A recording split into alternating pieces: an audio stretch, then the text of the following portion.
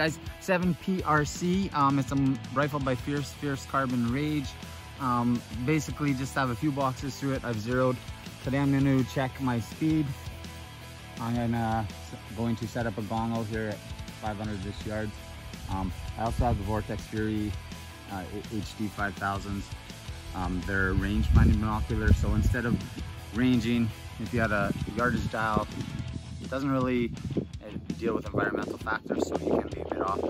This has sensors, temperature, pressure right on board, so it's just like a ballistic calculator on your phone. It does it all, but it reads the environment as well, so pretty cool. And then for your wind, if you have just a little Kestrel meter, sorry, you can input that. You have wind capture mode, so you have two modes, crosswind mode or capture.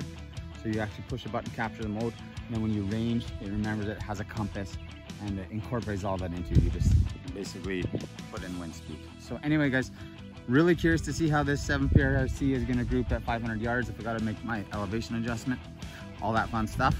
So I'm gonna shoot 4.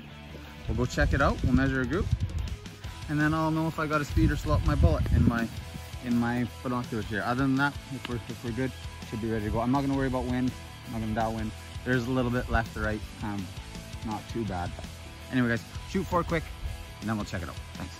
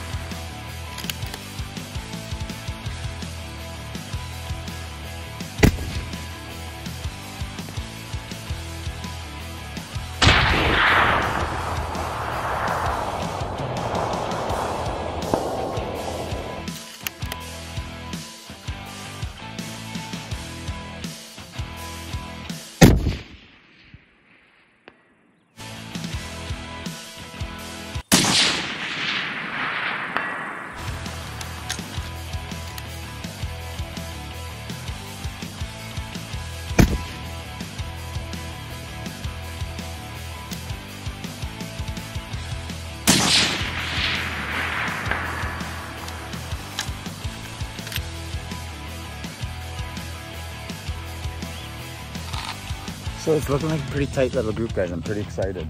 First one was a fouling shot, so it might be the first one. I don't know where it hit, but I couldn't see the first one.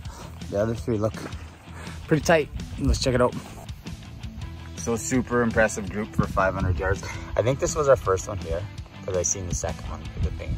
The first one I couldn't really see, and then we had 1, 2, 3 here. You know, just about bullets touching. Those 3, we'll measure that group since this was our cold bore fouling shot. And then we'll also do an entire 4-shot group and see what the difference is going to be. Quite a bit more if we include the fouling shot. Just phenomenal 3-shot group there. We were perched up on the